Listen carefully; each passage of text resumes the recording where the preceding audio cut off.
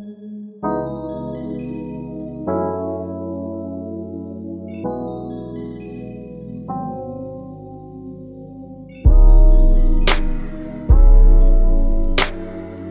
up everybody, Anthony with GrandDaddyHerps back again with another video. Yes, today's video is going to be awesome. I'm going to be unboxing a new snake that I got from my buddy Kai over at Lucas Landon Royals, and really excited for this male. I really needed this male for this coming season. It is an adult breeder, so you're going to want to stay tuned. Also, this video I'm going to highlight my pied project and the plans for this season's breeding. So stay tuned, chillax, let's get right into it. Okay guys, we have our box here. So I had to open this box because there was a delay with FedEx. So I did check on him to make sure he was okay, but then I put him back away. So again, this is from Kai over at Lucas Landon Royals. I'll get that to focus. There we go. Awesome dude. I've known him for a few years. One of my good buddies. Yeah, he's been doing YouTube and been breeding for a long time, just as myself.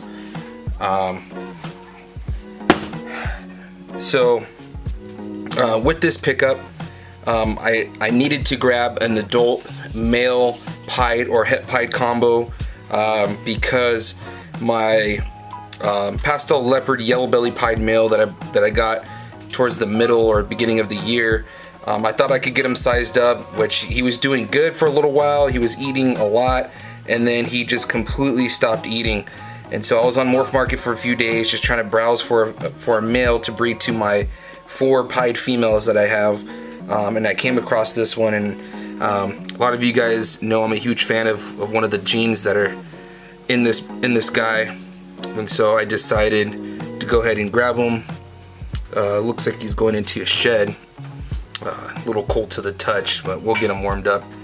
But what we have here is a blackhead Mojave 100% het for pied. Kai got him from JKR when he was a baby, and I'll include a picture, but you can see all that blackhead mixed with Mojave, especially on the sides. And it was easier to tell that this was a blackhead Mojave when it was younger. But awesome male. We're gonna get this guy quarantined. We're gonna get him fed, and then, you know, we'll put him into some work with some of these females. I've got 2 females that for sure he's gonna go to. I might reserve my 2 other pied females for some hets, some powerful hets, maybe some double het stuff. Not exactly sure, but he's for sure gonna go to the pastel Enchi pied and one of my big pied girls that's just huge. Didn't go last season, but went the season before. So really pumped to have this male. It's gonna do awesome things. I think a blackhead Enchi Mojave pied is gonna look really good. I haven't been able to find one online, but I have seen the blackhead Mojave pieds, and those look really good too. So that's what we're gonna be shooting for, guys. Okay guys, so first animal I'm gonna show you is the reason for today's pickup.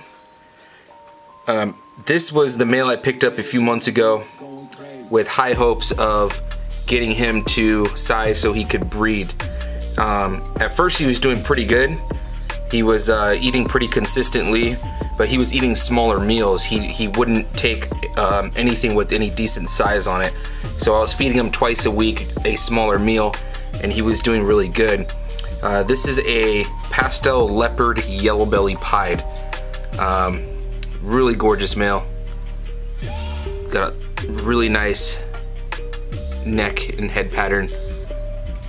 Really phenomenal male. But I was hoping to have this guy do some work and breed to my pieds this season, so I could get, you know, a nice army of female pieds.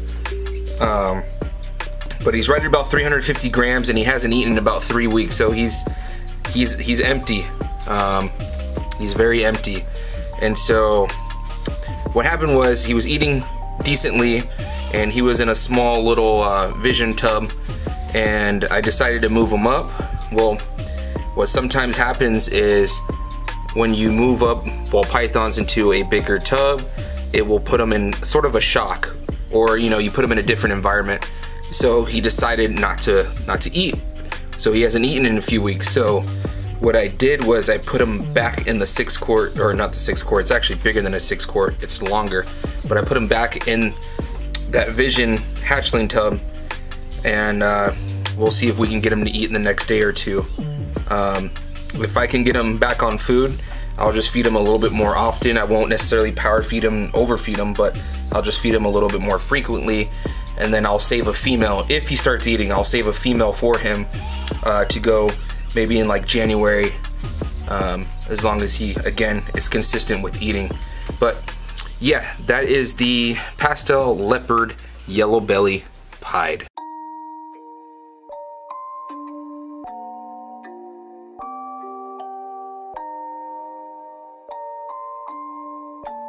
Rage on that beat, going crazy.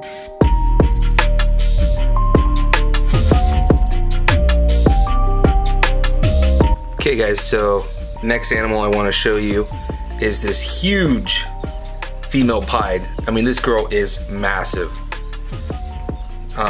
If I should guess, without throwing her on a scale, she's probably about 2,500 grams, maybe even bigger. But this girl is definitely gonna go to the pickup. So definitely gonna go. So the plans is to see if I can get the Mojave blackhead female and male. So that way I can hold them back. This girl's an exceptional female. Those of you that have been following may remember this is the girl I got off of Craigslist for 200 bucks, and she was already an adult. And got her sized up real quick, got her in the breeding rotation, and she produced two of my favorite girls in my collection.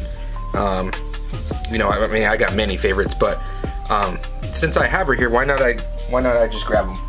But last season, I paired a pastel inchy desert ghost to her.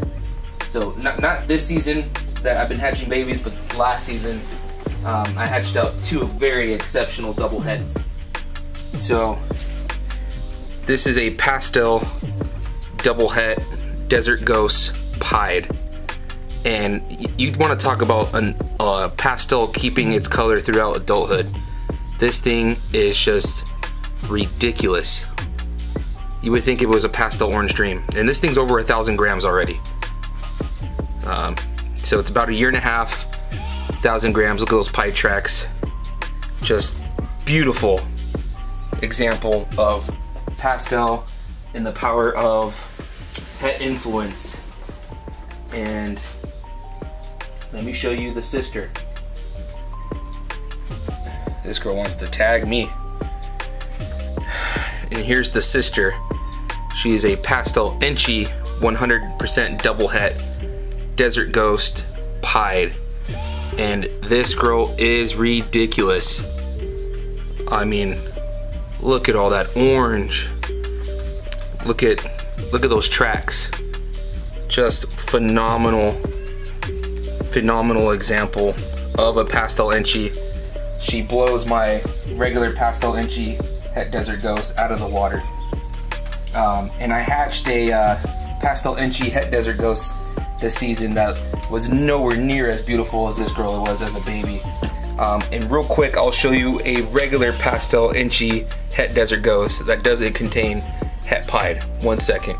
So here is another beautiful pastel inchy, but she's just het desert ghost. She's not het for pied as well. So if I put these side by side, and this, don't get me wrong, this is a beautiful example, but this one has browned out a lot more than this one has here. But they both come from the same dad, so they've got the same genetics in them. But this girl is right about 800 grams. I haven't fed her as often as this one, and she was in shed and just got out of shed, so I gotta feed her. But yeah, there we have it. Let's get to the next animal or animals. Okay, so the next two snakes are just your standard piebald mutation. So this girl is beefed up, fat, ready to go, ready to breed.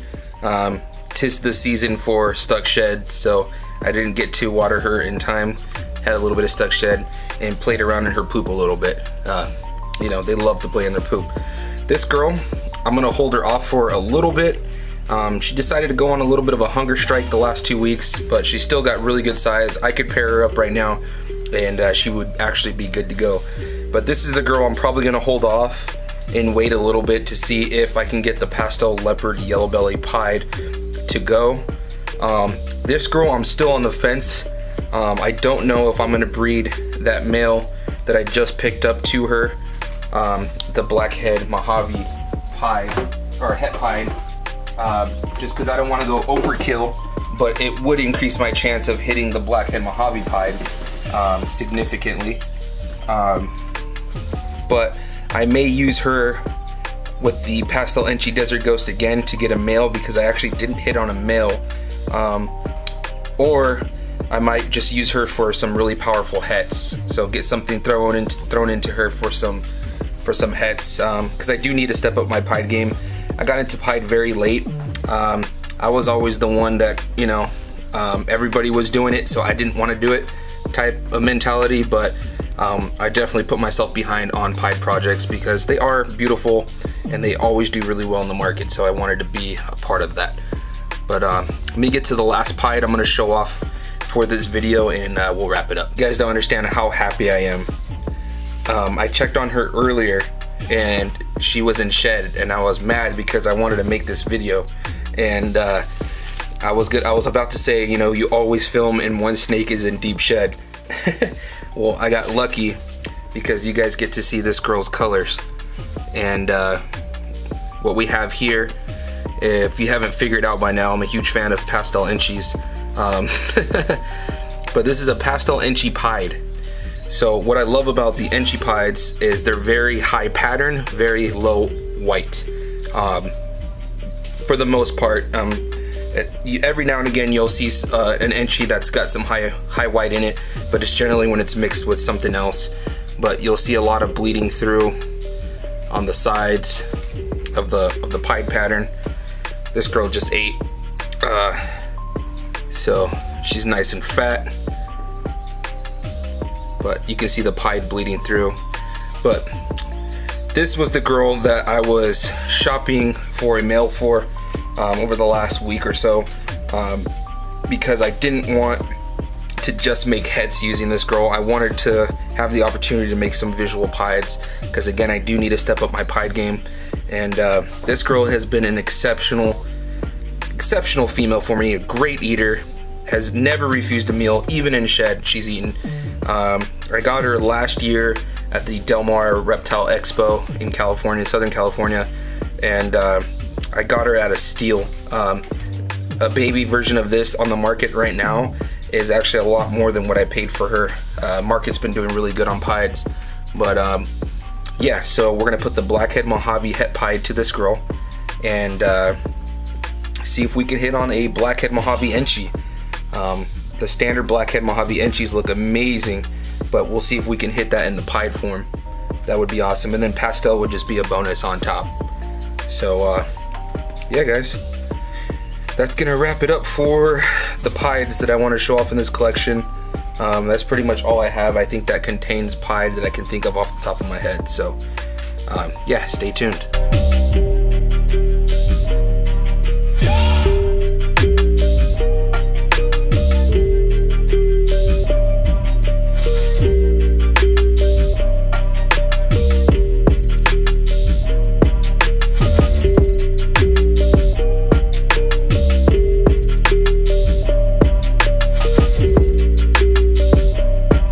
Alright guys, hope you guys enjoyed the video as much as I did. It was really fun filming this video. These animals are just awesome, and I'm really excited for this season. This season is gonna be huge. Matter of fact, let me show you something real quick. So you can see behind me, of course, I've got everything labeled. You can see those little colorful stickers on the tub. That means that I've already started pairing some of these animals. So real quick, I'll show you a few of them. So right here we've got the Firefly female, and she was, let me turn down the brightness, but she was bred to an Acid Orange Dream Blitz, paired on 1111. The check mark next to it means I witnessed a lock. So Mojave Leopard, I threw in the Pastel Inchy Desert Ghost 2 different times. I witnessed a half a lock on the 15th. I forgot to check it off. It looked like it was a maybe on the lock. Their tails were definitely together, but it wasn't a clean looking lock, so I didn't mark it. And then we've got a Puma. She was thrown in twice with the blackhead yellow belly. They had a really good lock on 1028. He was thrown back in on 1115. I didn't witness a lock. And I'll show you one more. I've got a total of like 11 or 12 that I've already thrown in. But we've got the Pastel Karma, which is a Pastel Mystic Lesser. The Karma is an Axe-like super, so every baby is going to contain either either Mystic or Lesser. And she was bred to the Gotham on October 28th, and I've got a really good lock there. But I mean, I've got lots of pairings in a lot of places. I've really been pairing the puzzle stuff pretty consistently. So, oh, here's another good one. Pastel Clown was bred to the Gotham on 1111, and we did get a lock. So, yeah. So, exciting over here. I gotta turn up the brightness so you guys can see me. But a lot of fun stuff over here. If you guys want to know more of what's going on behind the scenes, I do have a Patreon, and I started posting pretty consistently on there. I post my breeding plans, I show pictures of the locks, talk about the unboxings, all that stuff way ahead of time. So if you guys want to be ahead of the loop on what's going on over here, definitely go check out the Patreon. But also, if you're new to the channel, click the links in the description. You have complete access to all of my social media. I do have 9 animals available on Morph Market right now. So if you guys are in the market and you guys want one of my beautiful animals, go check them out. I got some really good stuff up there. Next video, I'm gonna do a highlight of some of the animals that I held back from this season. They've had their second shed, and they're starting to look really amazing, and I really want to show them off to you guys. So until next time, guys, Anthony with Granddaddy Herps. Peace.